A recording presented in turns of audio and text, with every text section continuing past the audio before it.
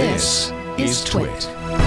But hey, I got I have the new $329 iPad that was announced at Apple's event. This is Apple's loaner. This is not mine, but I'm actually kind of thinking about buying one for myself because the last part of my testing was last week when I went on. I was in New York City for 5 days for some business and some pleasure, and I decided, okay, great, I'm going to leave behind the MacBook. I'm even going to leave behind my 12.9-inch iMac Pro.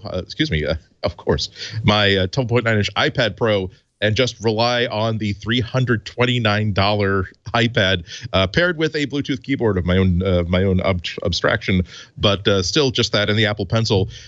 And I gotta admit, it did the job. It's like I wrote about 3,000 or 4,000 words. I took about 2,000 or 3,000 pictures. Some of those pictures I felt like I wanted to edit them in Lightroom Mobile and then post them or do something else that was cool with them. I was managing my inbox. I was managing calendars. I was doing a whole bunch of stuff for business that's going to be happening in the next 3 or 4 weeks. I have to say that I did miss having the larger screen real estate of my iPad Pro. I was missing how easy it was to have like a work pane, and then on the other third, just a Twitter pane or just a picture-in-picture. It's not as though this iPad can't do stuff like that, but it becomes a lot more Lilliputian when you're squeezing things down to that. And so it's not as though I felt as though I'm on the countdown to buy a brand new iPad Pro this year or next year, because I did buy the very first model that came out. I ordered it the same day it was announced, but I was sort of thinking that if the next model that comes out with a good, an interesting new feature set would certainly be liable for another $1,000 purchase. Now I'm like, it's kind of nice. The size was the only thing that was. I'm a little bit torn on whether the size was a positive or negative thing, because it's certainly smaller. My other iPad is an iPad Mini, which unfortunately is now so old that it really feels really slow when I'm using it.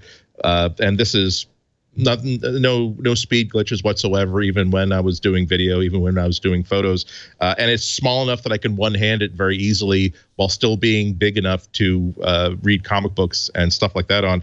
And unfortunately, it's just a little bit too big for my usual.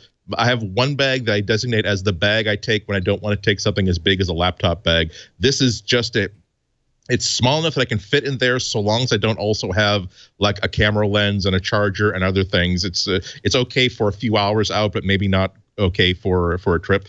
But I was surprised that even just simply as a solution to a future problem of when I need to get a new iPad, I might not even want to get the 10-inch iPad Pro. I might want to get this because it does the job, and I can for the money that I would have budgeted, I can certainly afford to max out the RAM, and it would just still do everything for me.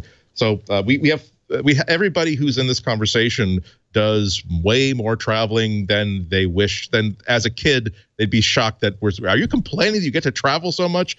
Yes, son, we're adults.